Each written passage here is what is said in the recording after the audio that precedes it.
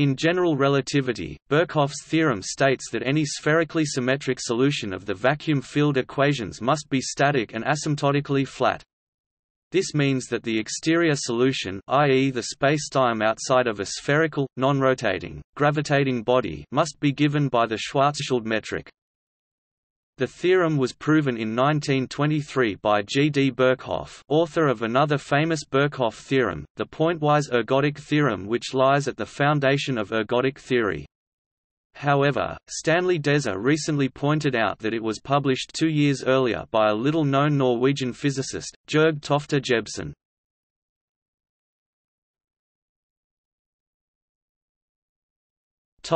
Intuitive rationale.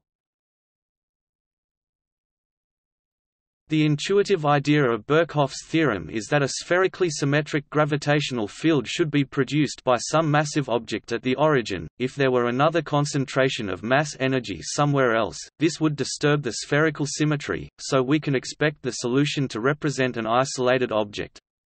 That is, the field should vanish at large distances, which is partly what we mean by saying the solution is asymptotically flat.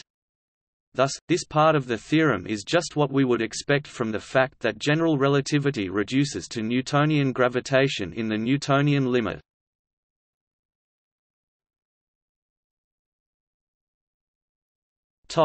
Implications.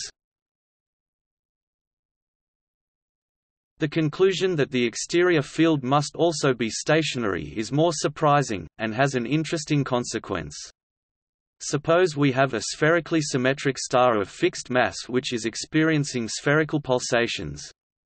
Then Birkhoff's theorem says that the exterior geometry must be Schwarzschild. The only effect of the pulsation is to change the location of the stellar surface.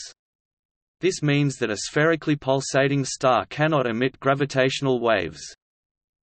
Another interesting consequence of Birkhoff's theorem is that for a spherically symmetric thin shell, the interior solution must be given by the Minkowski metric. In other words, the gravitational field must vanish inside a spherically symmetric shell.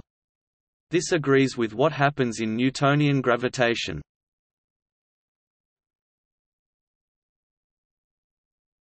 Topic: Generalizations.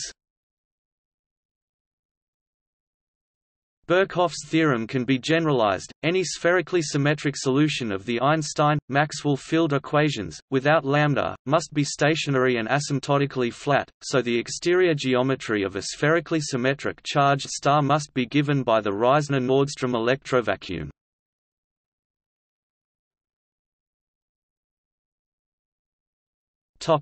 See also: